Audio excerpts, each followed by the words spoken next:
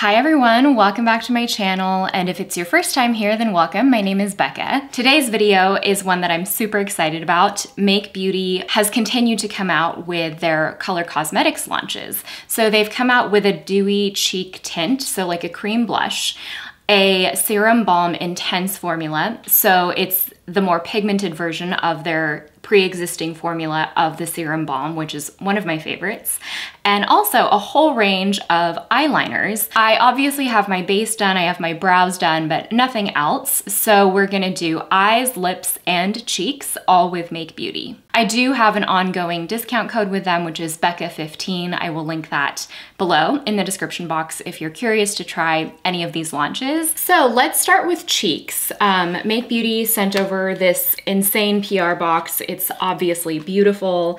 These are their Heat Stroke Dewy Gel Cheek Tints, and these are their Serum Balm Intense shades. So you can see there's quite a lot of shades. There's 8 cheek tints and 13 Serum Balm Intense shades. And then this is the box for the eyeliners, and there are, I think, 12 shades, and these are called the Continuum Waterproof Gel Eyeliner. So I'm going to use as many of those shades today as I can, but let's start with cheeks and lips. So the Heat Stroke Dewy Gel Tint is described as an innovative gel tint that is formulated with skin-enhancing pigments to create a dewy watercolor blush effect. Skin plumping brown algae enhances for volume and radiance, available in 8 shades. So this is what the packaging looks like.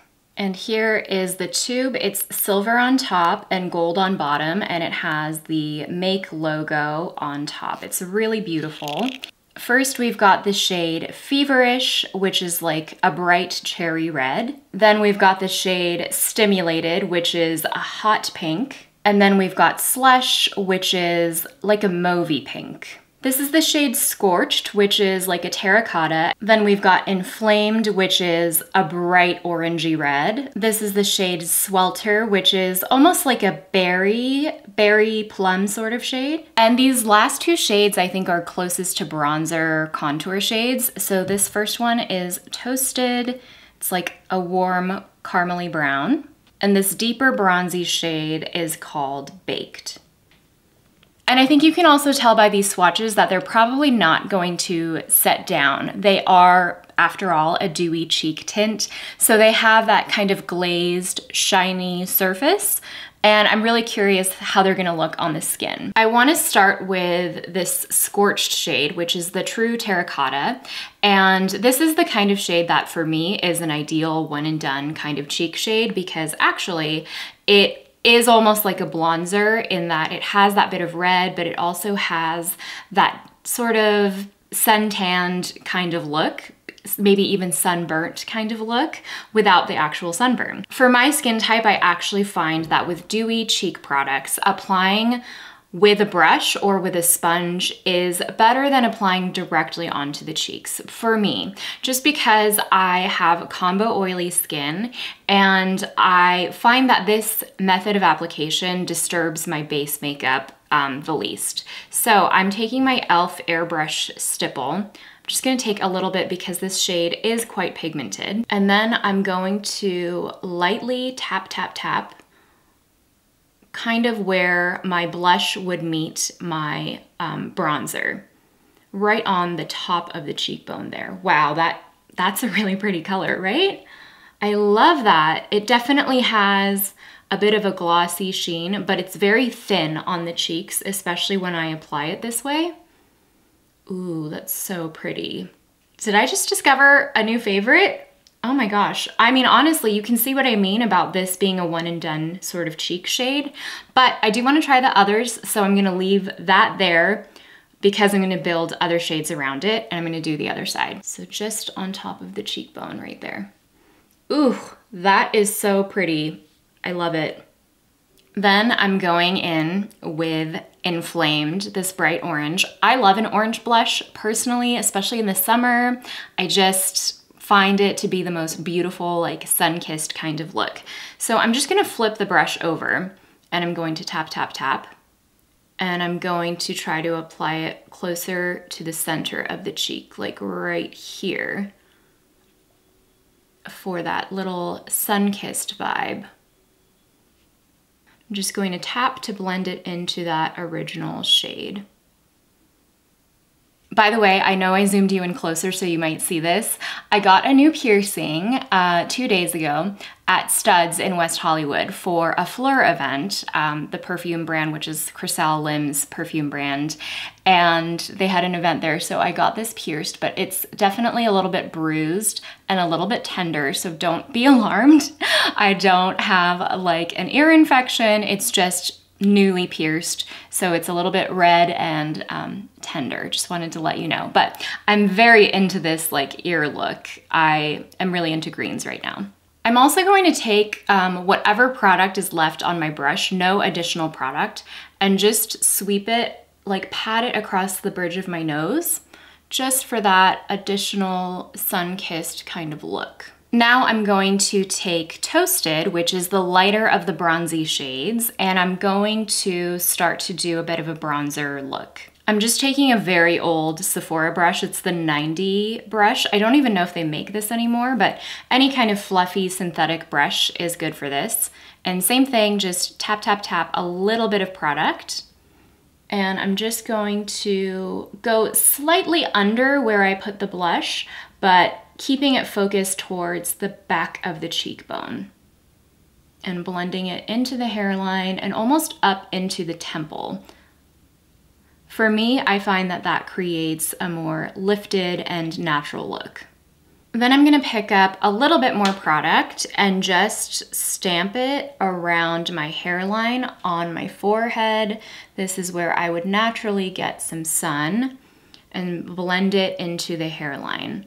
And again, I'm keeping those like stamping motions just so that I don't disturb the foundation underneath. I think I'm gonna go in lastly with Baked, which is that deeper neutral, that deeper neutral brown, and I'm going to very sparingly use it as contour. So I've got my Real Techniques Sheer Radiance fan brush. I think this is meant for highlighter, but I actually think it's perfect for this. Going to pick up just a tiny, tiny bit of this shade because it is quite deep. And then I'm going to stamp it right where my ear is, the top of my ear is, and just keep it focused right there and stamp, stamp, stamp, stamp, stamp until it's blended. Same thing here. And using that flat edge will help you keep this shade really focused so it doesn't sort of blend out too much. All right, that is the cheeks done. I love the way this looks. I am oftentimes pretty wary about very dewy cheek products as someone with combo oily skin because I don't like the feeling of greasiness on my skin, but this formula is very thin, and I think especially applied with a brush, it almost diffuses that dewy formula across the cheek. So it does have a bit of dewiness. It's in the name, so I'm not mad at that. But it's not like thick and tacky on the skin. It doesn't feel gluey or heavy. It just feels almost like I just applied skincare. It's that kind of dewiness. I do think these shades are also very pigmented. I'm pleasantly surprised by that because oftentimes cheek tints or very kind of sheer, juicy cheek colors don't show up on deep skin tones because there just isn't enough pigment in the formula. But these obviously come in a range of lighter to richer and deeper shades. And so I think because the formula is so flexible, you can definitely sheer it out the way that I did on a lighter skin tone, or you can build up the pigment for real on a deeper skin tone. And I think these tones especially would look beautiful on all skin tones. So I'm very excited about this, and let's get into the eyeliners. So this is the Continuum Waterproof Gel Eyeliner. They all come in this gold pencil, and it has a cap that comes off, and you can see the shade here. And it's a twist up pencil, so you twist from the bottom here. And this is a pleasant surprise. So each pencil has a brush at the end that I actually think will be useful. It's kind of like a paddle shaped brush that has a thin edge on top, and it's like a flat shape. So I think you could use it to smudge, or you could use it also to sharpen the line, depending on if you use it flat or if you use it sideways. And then you pull that out and you get the sharpener for the pencil. So I like that you get actually useful tools with this pencil. This actually feels like a brush that I would use. And I'm glad that the sharpener is in the pencil itself so you don't lose it, because I always lose separate sharpeners. That's Celestial right there, Halo, Otherworld, Nebula, Retrograde, Emerald, Gamma Ray, Galaxy, Deep Space, Violet Abyss, Interstellar, and Eclipse. All right, I brought you in a little closer. Let me tell you about my vision for what I would like to do with these eyeliners, and we'll see if it actually works.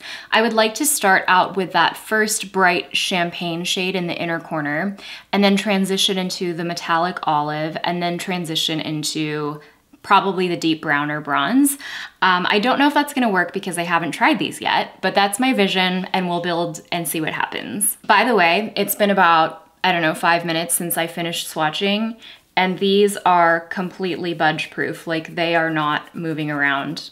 I'm very confused. It's wild. They were really creamy when they applied, but nothing's coming off. Like, even the metallic shine, which oftentimes like does rub off on eyeliners like this, is not coming off. So very impressed.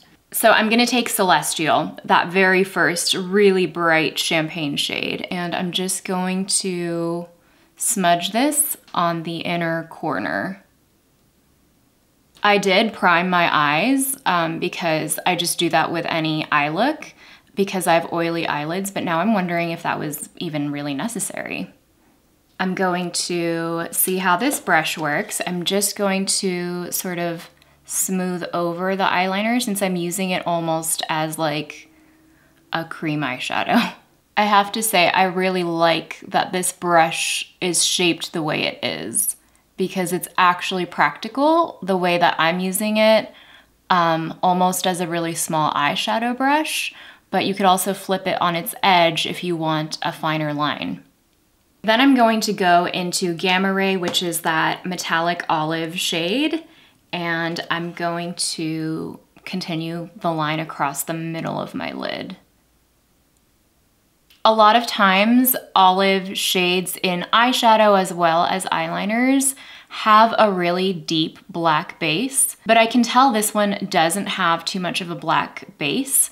It actually looks like the true color on the eye, and so it has a bit of brightness, which I actually really like. Then I'm going to go into Emerald, which is the matte green shade. I think this will work. Is that what I want to do? Yeah, I think so. Just for the tail of this little like baby wing. If you have hooded eyes, you want to relax your eye to see where the wing should go, because a lot of times if you have hooded eyes, you know, you do your makeup and then you open your eye and the makeup is gone, or the wing is facing a completely different direction. So I'm just gonna work slowly. I'm gonna smudge where those two shades come together. I don't even think I really wanna do a wing. I just want that to finish at a point. For me, this is like a version of a baby wing if I don't want to carry it out all the way. And then I'll just take the brush on its flat side, just sort of like pinch that little corner so it ends at a point. All right, that is the eye, I think, for now. I'm very into that. Also, these have set down and I have a feeling they're not going to move, even on my my oily eyelids.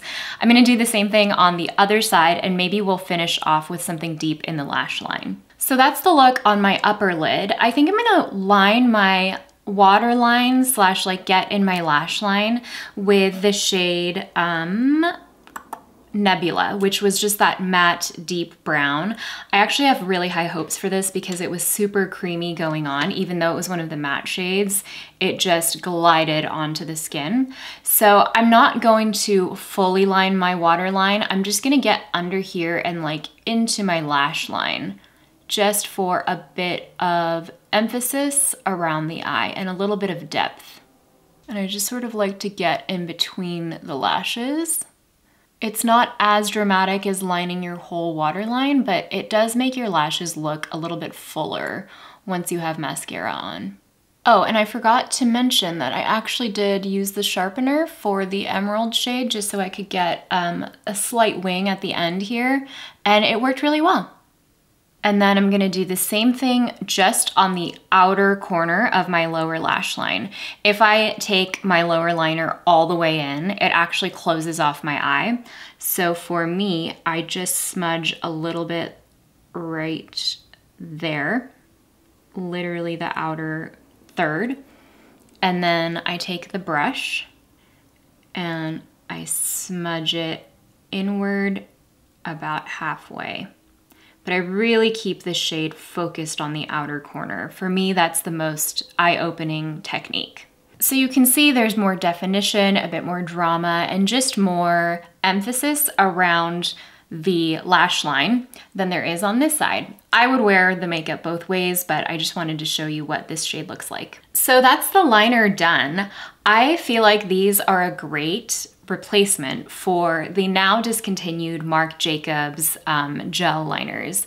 They also came in many different shades. They were a gel formula. They were super budge proof, and this reminds me a lot of that formula. And I'm very excited to have these in my collection because I have very watery eyes, I have allergies, I have hooded eyes, and so for all of these reasons, I find that I'm prone to eyeliner smudging, and this just feels really locked in. Usually if something's going to smudge, I can really tell pretty quickly if it's transferring onto my upper lid, and that's not happening. So very excited about this discovery.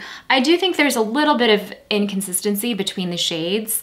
I think most of the matte shades are very creamy. I would say the more colorful matte shades are the stiffest of the formula. Like that emerald, the brick red shade. It's not bad because I think it makes for really long wear. It's just something to note. And then the metallic shades are the creamiest, which I really like. But that being said, I think the deep black and the deep brown, which are probably gonna be the two best sellers of the line, are super, super creamy on the skin and across the eyelid. So just something to note about the different shades in the formula. And let's go on to lips. We're gonna finish off with the Serum Balm Intense. And I'm so excited about these because the Serum Balm is one of my favorite products from Make Beauty. It is a liquefied serum-y lip balm. The original shades are all quite sheer, so they came out with these intense versions that have much more pigment, but they're equally balmy and comfortable and just really nourishing on the lips. So this is the tube. It's like a chubby silver tube. It's got that little window so you can see the product, matte black cap, and this has a chubby applicator, which I love, and it just makes application really comfortable and easy. Personally, I think the shade selection is really interesting. They have your neutrals, your natural shades. They also have really bright shades, and they also have these really deep shades that look deep in the tube. And just when you look at the formula, but because this formula is sheer and glossy and sheeny, it actually has a very different effect on the lips. So first up we have Surface Level, that's Nude Nova Plus. Then we've got Magnetic Mauve, and then we've got Berry Moon. This is Shock Layer. Then my next favorite shade is the shade Anti-Gravity. Then I have Dark Energy, that is Purple Paradigm. This is Pink Cerise Plus. Another one of the more interesting shades in this range is Orchid Fever. After that is Lilac Layer Plus, that is Sun Flare Plus. And the last shade is Milky Way. So these are all the shades. You can see they're glossy and balmy and sheer and juicy and just everything I love in a lip formula. So I can already tell you I've been wearing these and it's a true win in my book. This formula is not long lasting, but they fade evenly, and because they're a sheer pigment, they don't leave weird streaks of pigment behind in your lip lines, even the brighter shades, and then you can reapply really easily. So it's nice under a mask, it's nice if you're going out to eat, and they're just great for every day, and they actually nourish your lips over time. I will apply a few of these for you right now, just because it's an easy formula to wipe off and reapply. So first up is Anti-Gravity. This is the one that I said is one of my favorites, and it's probably the most neutral nude shade. And then I'm going to apply Nude Nova. This is a very easy formula to apply, super comfortable on the lips. It's like one shade richer, just a little bit, and a little bit more red than Anti-Gravity. Let me show you a bright color. Let's try on Pink Cerise, which is the hot pink. And I'm applying a really sheer layer here. I think you can see there's definitely a way to make these bright shades really wearable. You can see the bright shades are staining my lips a little bit more, but even after I wipe them off, it's not like a weird butthole lips kind of stain. This is Sunflare plus my other favorite bright, which is that coral orange. Here it is, sheared out. It's very fun, tropical, summery, and I love an orange lip. And lastly, let me show you one of these deep shades so you can get an idea for what they look like on the lips. This is Milky Way. This is the last shade that I swatched, and it's kind of that like milk chocolate shade. Personally, I think this has a Clinique Black Honey kind of vibe to it, in that it shears out on the lips and it actually creates a bit of a berry stain, but this is like a chocolatey berry, and I think it's a really sexy, beautiful, dramatic, but not overdone kind of lip shade. So I'm closing it out in Sunflare Plus. I just wanted to finish off with a really summery look, and I think something about the orange paired with the eye, it's giving Bird of Paradise or like Miami tropical vacation vibes, and it just makes me feel happy and summery and fun.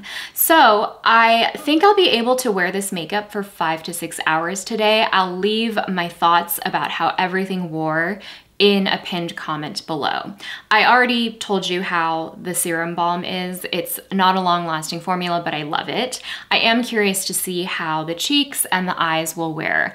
I have a feeling that this eyeliner is going to be very budge proof, and that if anything, I'm going to have to really be thorough about cleansing to get it off, which is a good problem to have. I'm curious about this cheek tint because I do have combo skin. I did not powder over the cheek tint. As you can tell, I'm very shiny.